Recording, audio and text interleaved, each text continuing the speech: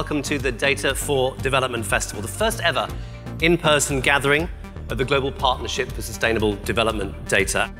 As you know, here at the Global Partnership, we're all about innovation and doing things differently.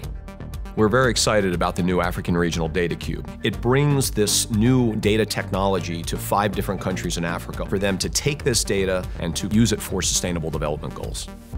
Είμαι πολύ χαρούμενη που βρίσκομαι εδώ στο φεστιβάλ Data for Development, μιλώντας για την χρήση δεδομένων δορυφορικών σχετικά με τον πλανήτη της Γης για τους δείκτες της αειφόρου ανάπτυξης.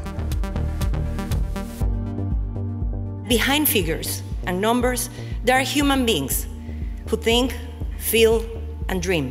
Meet Chipo, a 19-year-old single mother coming from the rural settlement of Zimbabwe. She was invisible, but data made her visible. We must respect the fact that people care about their data. We've got to look after it. If we do that, we get our license to operate, to serve the public good. If we really want to save lives, if we really want to end corruption, make data available, let us see what is happening and how we can all help in the solution.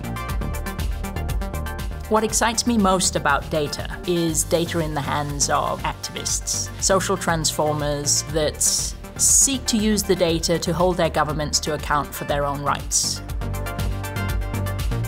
I've learned things that could transform me for the next 10 years. I've learned how data can be used by an ordinary woman to transform their life. The no's have it. We need cities in the driver's seat in designing the measures around the SDGs. National governments cannot do it working alone.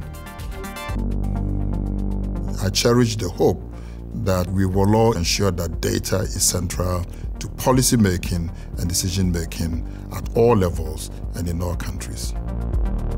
It's time for action. The time is now. We're big believers that the ability to analyze data is core to solving some of the world's most intractable problems.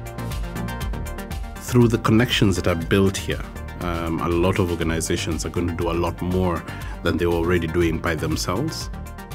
I hope that everyone comes out of this feeling energized and inspired and having made new contacts or got new ideas that will be useful to them in a practical sense in their work.